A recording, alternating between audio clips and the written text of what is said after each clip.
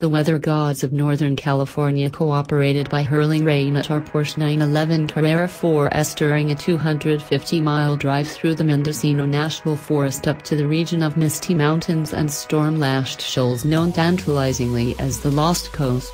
What better challenge could you wish for when first encountering the latest all-wheel drive Porsche 911 than to soak down a few undulating asphalt lanes that crisscross this wooded, moss-draped landscape? This is a rhetorical question, don't answer. As has been well documented here, Porsche is rebooting the base 911 Carrera and Targa line with turbocharged engines for 10 models, for now.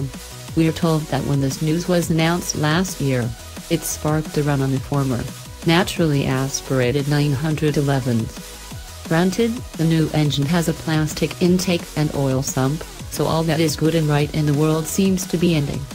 But plastic is lighter than aluminum, and its durability was proven by getting a factory forklift driver to repeatedly drop the fully assembled and dressed engine onto concrete from a height of about 7 feet. Really, we saw video of it.